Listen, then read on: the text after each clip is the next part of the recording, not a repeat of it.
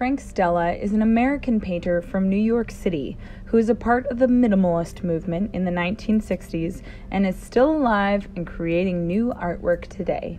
We are going to focus on a series of paintings by Stella that he did between 1967 and 71, nicknamed the Protractor Paintings, which focus on color and shape using concentric circles.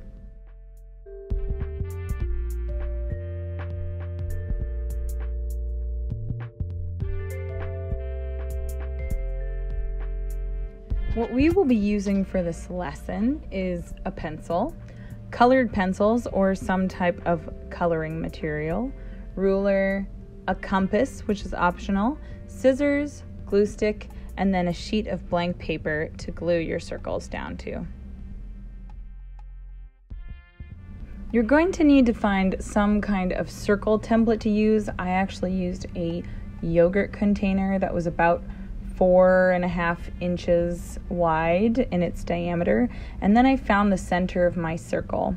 After I found the centers, I used a compass tool to create concentric circles that were about 1/2 inch width and went through with my pencil and drew in those circles.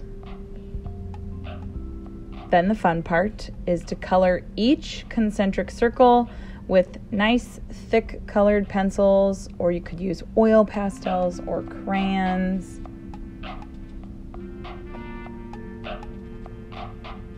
And once you've colored the entire circle, you can cut your circles in half and then choose to cut some of those halves into quarters.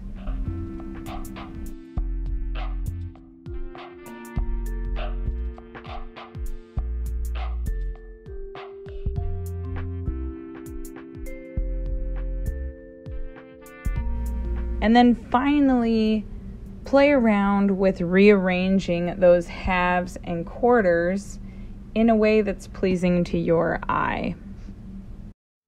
Once you have a composition that you like, you can take a glue stick and you can glue down your pieces and create your Frank Stella inspired protractor painting.